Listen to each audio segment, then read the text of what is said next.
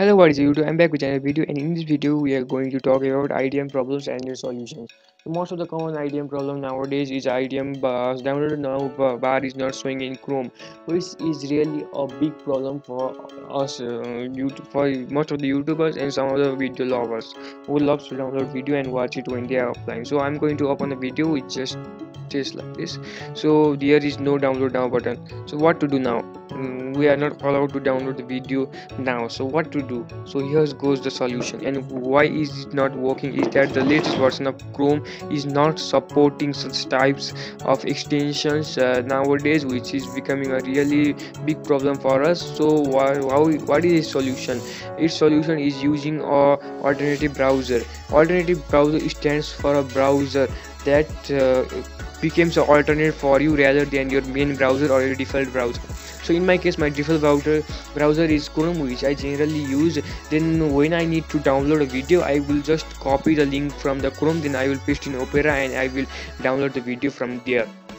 So so I have already added IDM extension, and I'm also going to show you how to add IDM extension on Opera. So you don't need to install IDM or any of the installation, just install Opera and you are done.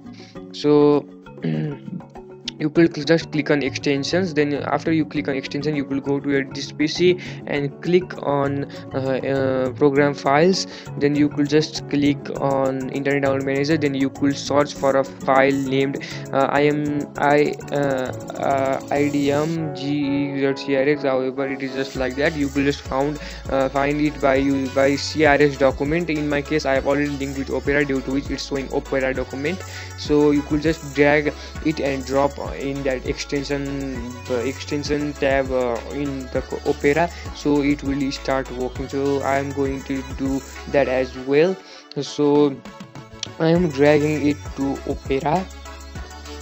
And it's also mentioning drag and drop to install. So I have already installed in it, and if I install 2 times, then it might be a problem for me and I need to search for a video. So I think it's not a good idea, so I have not installed it. But you could just install it over there, it's really fine for you. Then you could just allow and disallow some permissions that need to be required to use IDM. So now you are done.